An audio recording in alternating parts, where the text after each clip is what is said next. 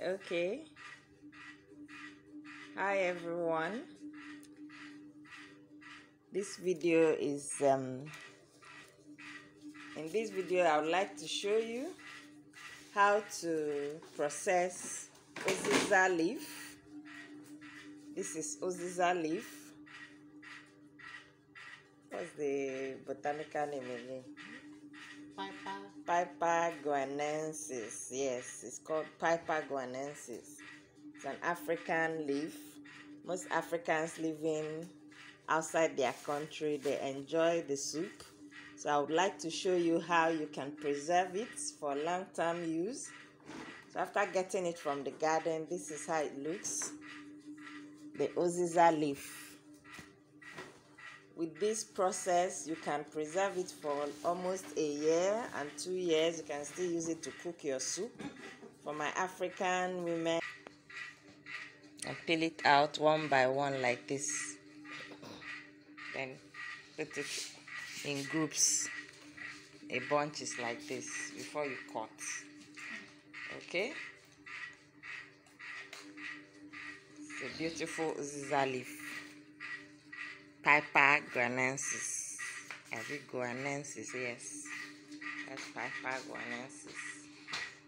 If you're living outside Nigeria, or even if you're in Nigeria and you like our local soup, you want to travel with it, this is the process you use to preserve it and use it to travel out.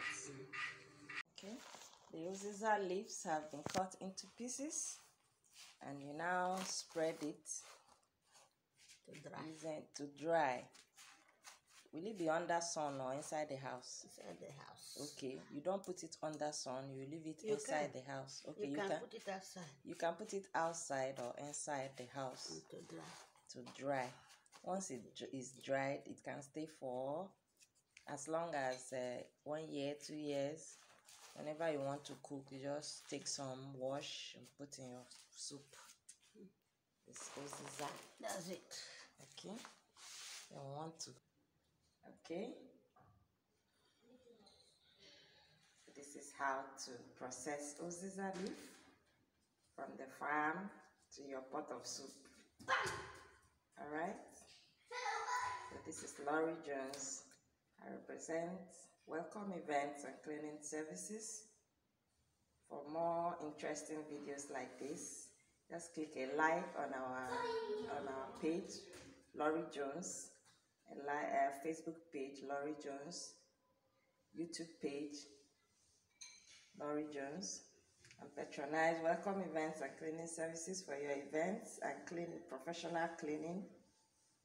And we also outsource cleaners, nannies, house helps, drivers, just to make life easier for you this 2021. Patronize us, okay? Alright, that's the end of the video. We'll be bringing you more interesting videos. Stay tuned. Bye.